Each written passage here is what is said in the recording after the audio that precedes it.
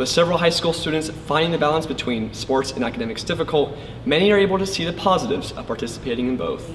So I've learned a tremendous amount about how to manage my time and all of those things, which has helped me beyond words in high school, but also knowing how to tackle all the things while keeping physically inept to everyone else. So I think it's actually helped me, and it hasn't hindered me one bit. The Independence head football coach, Nick Stokes, alludes to the factors that drive athletes away from participating in sports. The factor is the pressures that people put on them, whether they put that on themselves or it comes from external forces. Senior Sophie Kent and junior Jonah Wheeler have found a means to use their participation in sports as motivation in their academic classes. But whenever you're part of an organization and they're setting the standard for you and you have coaches and teammates pushing you to excel and meet that standard, then it becomes a lot easier because you're doing it for someone else besides yourself. But what is Frisco ISD doing to combat the decreasing number of student athletes?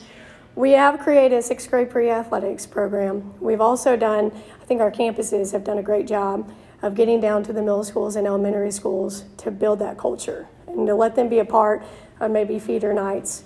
The future of the FISD athletic program is unknown, but is taking a step forward in the right direction with new programs and leadership opportunities.